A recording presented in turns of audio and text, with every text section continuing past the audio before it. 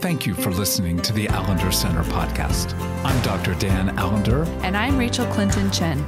We're fiercely committed to providing hope and healing to a fragmented world. And restoration for the heart. Thank you for joining us. Let's get this conversation started.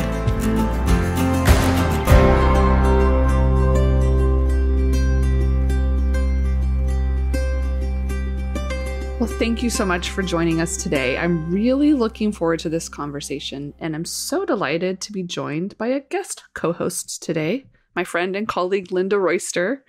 You've had the opportunity to hear from Linda before on the Allender Center podcast, but she's a therapist in North Carolina as well as a part of the Allender Center leadership team. She's also a brilliant teacher, writer, facilitator, and supervisor extraordinaire. Linda, thank you so much for joining me. Well, thank you. Such a kind intro. Thank you, Rachael. And it's a privilege to join this time in this conversation with you and with Cole. I've heard so many wonderful things about you, Cole. So it's a privilege to be here with you. So as Linda has said, we are very privileged to be joined by Cole Arthur Riley, who's joining us for this conversation. You may remember hearing from Cole. I think, Cole, you joined me for Advent of 2020, which was crazy because I thought it was like this Advent. And then I was like, no, that was over a year ago. And so you may remember hearing from Cole. She is the creator of Black Liturgies, a space for Black spiritual words of liberation, lament, rage, and rest. You may have encountered her work on Instagram, or you may even be a part of her Patreon community. She's also the executive curator of the Center for Dignity and Contemplation. And she is most definitely a writer and has recently published a book called This Here Flesh, Spirituality, Liberation, and the Stories That Make Us. Cole, we are so thrilled that you're here. Welcome. Thanks for having me. I'm glad to be with you. You know, we're going to talk a lot about your book today, but one of the things I love just about the way you write, not only your book, but also the way you have crafted liturgy on Black Liturgies, the way you bring your presence is you really are such an embodied storyteller. And I mean, you are certainly a writer. There are lots of different ways to write. And I just feel like engaging your work, you hold the tension of our beauty and brokenness so well and making space for like our full humanity and the ways in which God meets us there, longs to meet us there. I think in your book and in your writing, the way you weave like past, present, and future in such a non-linear way, it takes you to another dimension almost. And some of my favorite writers, I think, have that capacity to call you into a place where like the past, present, and future are meeting. And I just think that's such a profound gift. I love how you are such a sensual writer. You know, when we're doing story work at the Allender Center, that's so much what we invite people to is to write from their bodies and to pay attention. And you talk a lot in your book about like the sacred act of paying attention and noticing, but like that, it's just reading your words and seeing how you see the world, like invites me to actually be in my body and take breath and like pay attention to the world around me. I just think you are, you know, I know I'm giving you a bunch of words that are probably hard to take in. But I think you are such a deeply faithful woman, and you're contemplative, you are a contemplative, you're a mystic, you're a very prophetic priest. Like the way in which I feel like through Black Liturgies, you've pastored people and you've centered Black people and pastored Black people so well. But like I can say, even as a white woman, I have felt deeply pastored and invited deeper into my personhood and identity and the larger story. Because you also have that prophetic, provocative, hey, there's more we're meant for, and there's something at play here that we're not meant for, and we need to pay attention to it. And so I have just loved witnessing you like coming more fully into this part of yourself as you share it with the world, right? Because you've been writing for a long time. Yes. Yes. since I was a little girl. I think writing, it was just my earliest form of true communication with the exterior world. I wasn't incredibly verbal, and my father knew that and kind of gently nudged me toward writing as a kind of ritual, and really made our whole household kind of step into that ritual as well. Because, I mean, if you're not a very verbal child, that's alienating. And I don't know if my father could articulate this, but I think he knew, like, it couldn't just be my thing in order to kind of bring me into my family, or kind of bridge what felt like a chasm between how I was presenting in the world and how most of the people in my house and in my extended family present in the world. He like made it this household culture of writing. And so everyone would write poems. You know, when he said, I'll give you a color and you can write a poem, it wasn't just me sitting alone. It was a way to also kind of, make a bridge between me and my siblings, which I think is really beautiful. So I mean, fast forward, it feels really natural now to, if I was going to do a public kind of project related to spirituality, it made sense that would be through written liturgy. Feels like home in ways. Yeah, Cole, you've written a book that's beautiful. It reveals something of your theology. You tell stories of how really trauma is intergenerational, gets passed from generation to generation if it's not interrupted or disrupted. It's a book about beauty and the beauty of being embodied and the terror of being embodied. I read it and saw that it's also a book about resilience. And so, among many things. So I just felt that I was taken on a journey as I stepped into your book, and there were places where I felt the intersection with my story and so many other stories of women of color, particularly Black women.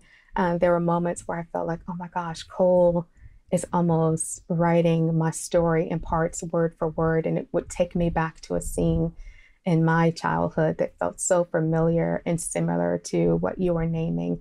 So again, just to reiterate, I thought you wrote this book so beautifully. Part of what I'm curious about for you is, what was it like for you you talk about writing this book in the midst of a pandemic. So what was it like for you to write this book?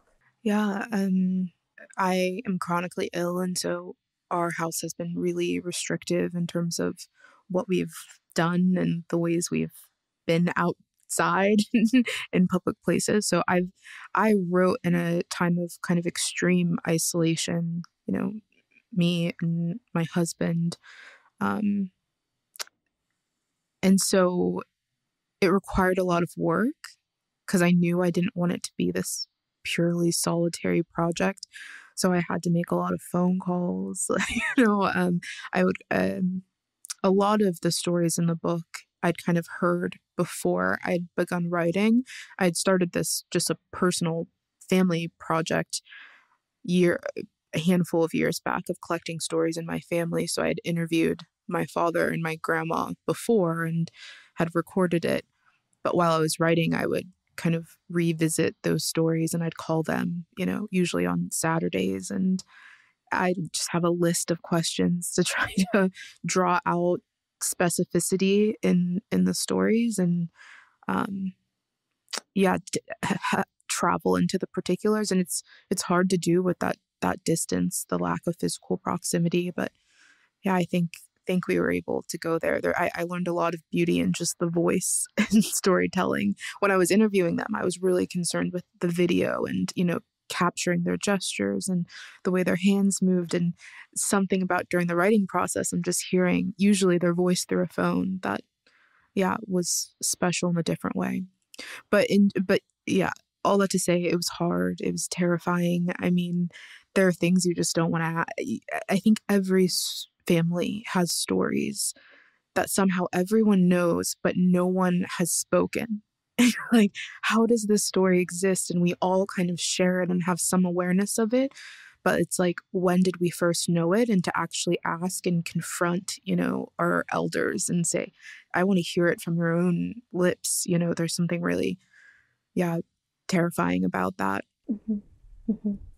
I hear that, and it takes me back to, I think it's toward the latter part of your book where you talk about the scene of being in the car with your family, and I think one of your family members noticed that there are tears kind of running down your face, and that was one of the scenes that I felt connected to because it took me back to a moment in my childhood, but it caused me to wonder for you, what did your little body know that it was holding that maybe you couldn't put words to? As you think back to the little girl who's crying, but maybe doesn't realize it or didn't have words to put to it at that moment of why she's crying. Yeah, that's a good question. I think back to that season. I've been thinking back to that season a lot lately, because I've been talking about selective mutism, which I had as a child. It's an anxiety disorder. And I think that as, having selective mutism, which essentially just means you feel unable to speak in the presence of usually strangers or everyone except a really small number of people. But even in my own family, I was very shy and kind of withdrawn. And I think, children, I don't think I'm alone in this, children who experience that alienation really early, they kind of make sense of the world as an outsider looking in and, as a observer. And I think in that observation, maybe I wonder, if I was seeing things that other people weren't, that scene you described when I was in the car, I'm like, I wonder, did I see something out of the car window, that stirred me that maybe no one else was really paying attention to? Or was I thinking of my body in a particular way? I think, your voice, that's an embodied thing that's coming from you, and to feel really restricted in your body, and what does that do to a little girl? And did I have something to say that I couldn't articulate? Was the music too loud and I was overwhelmed and I didn't have the words to communicate that? I wonder about all these things, but I think it all traces back to the fact that, when you're quiet or when you maybe feel alienated, you become aware. Yeah, you become aware of the world that maybe you don't feel like you're fully in. Yeah. And I see that in chapter 1 when you talk about dignity. And it seems to me within the first maybe 3 or 4 paragraphs, it feels like it's the layout of the book captured in those 3 or 4 paragraphs when you describe your father as having been born smooth.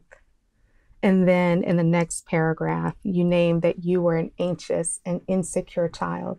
And I see that contrast there of your father having been born smooth, but you knew a world of anxiety and insecurity. And it seems, and please tell me differently if I'm misinterpreting your book, but it seems like the large part of the book is talking about that contrast or that juxtaposition, if you will, and your world versus his world, and how the worlds maybe collided, how they beautifully merged. But I see the unfolding of that over the course of the book. Yeah, I definitely think that's there. I don't think I understood it would be there. When I was writing, I don't think I, ever actively had those thoughts of, that level of distinction in terms of, that level of contrast. But I wrote it, and as I wrote, it just became clearer and clearer. My father, he's so smooth. He seems so comfortable. He walks with his chin up. If you meet him, he just has this kind of this stability, this kind of groundedness in his body, in his language. that I had so much admiration for. Other people in my family, I think, possess it, but my father has always just been magical to me in that way. And I watched him kind of shapeshift throughout my childhood into these different situations. And he'd pick up a phone and he'd sound one way, and then he'd, pick up a work call and he'd sound a completely different way. And I was just, very kind of mystified and,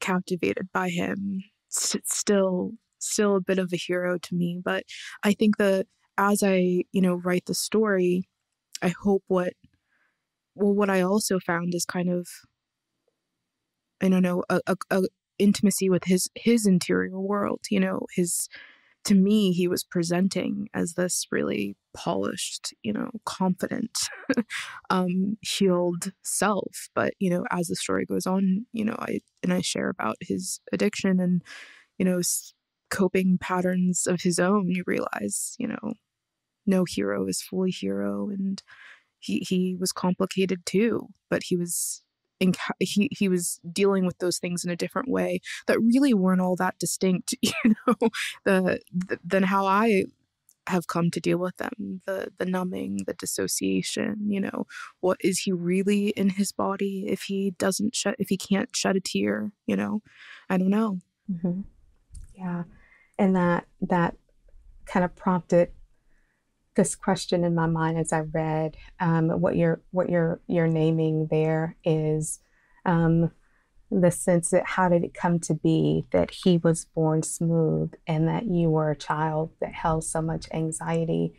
But what you're naming is that perhaps you two had different ways of addressing the heartache, the sense of trauma or terror. You two held it differently, but it was still present for both of you, that he presented one way and you presented something that seemed different, but essentially at the root, it was harm or a sense of wounding or heartache. And then you talk about your grandma, and that was the other place in the book where I kind of felt the connection, your beloved grandma. And your grandmom's, what felt like war stories, the severe, severe, severe trauma, but the deeply ferocious way that she loved you and showed up for you. Again, the question that lingers for me is, how did that come to be? How did it come to be that a woman who held so much horror and terror and trauma could show up so beautifully on your behalf and for you? Yeah. And create this family, become this matriarch, when so many of her wounds, were grounded in family. She left home at a very early age, had to leave because her mom was not present, not mentally present, was dealing with some mental health issues, and ends up in this place with family that's not really her family, that are, abusive in all kinds of ways. And I just, hearing her story, and she talks about the day I was married a lot, and this kind of moment of this moment of recognition that this table, we were sitting at this long banquet table, this table of faces, smiling and happy and safe, she created them. She became this matriarch of this new family system. And I mean, I can't say it was perfect, obviously no family system is, but you just think, what a miracle. How, you ask how, I don't know, I truly don't know. I have suspicions, that, hope had something to do with it, having an imagination. She's a very active imagination. She was a writer herself, having an imagination for a new way. I think absolutely helped. You hear a little bit about my father's kind of interesting parenting techniques, like having me write poems to get out of chores. He had to have an imagination for that. I think he learned that from her. I've wondered the role of regret, when she left that farm, that place of abuse, her sister remained. And in this here flesh, I don't speak much about my great aunt, but yeah, she left this sibling that she loves dearly, and I think I just didn't have room to honor that part of the story in the book. But something she really struggled with was the regret of leaving, and like, what could I have done? What could I have transformed? And I think that regret, for better or worse, also fueled the desire to kind of create something new and healing and try to bring her sister into it as adults, what they weren't permitted to have as children. Mm-hmm. Mm-hmm. I think your way and your language of talking about hope and seeing that in your family is not often a way. One of the things I love about you, Cole, is you push into these kind of spiritually bypassing places that we've inherited so much of Christianity, where it's fused with other systems. But I think you really capture that on behalf of your family well. And this is something kind of in our work here at the Allender Center that we have deep convictions about too, that sense of like, God is like a lover and in the dirt with us. There's not this sense of like, where we struggle, how we cope, how we survive, like the trauma of our life, is somehow gets to be like the final word or the final statement on us. And I love how you're just you so honor your father and your grandmom in their fight to live, like their fight for life, and how that's something you really held on to. And I find myself just so curious how storytelling and getting in the dirt of your own story and the story of your family and the people you love, and how that intersects with collective stories. But where I'm going is like, we so often feel like we can't get close to our stories because they reveal too much with regard to our faith and our hope. Because if we get too close, then what do we do with these complexities? What do we do with these mysteries? What do we do with the horror? What do we, how can we protect God almost, like our humanity, so that we can still be loved? And I just am so grateful for ways in which you invite us to imagine God differently, as being one that's intimate.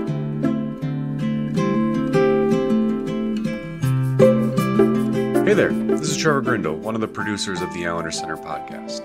Thank you for joining us for the first part of this conversation with Cole Arthur Riley, author of This Here Flesh. We invite you to rejoin us next time as Rachael Clinton Chen and Linda Royster conclude their discussion with Cole about how her storytelling process opened up new ways of experiencing the divine.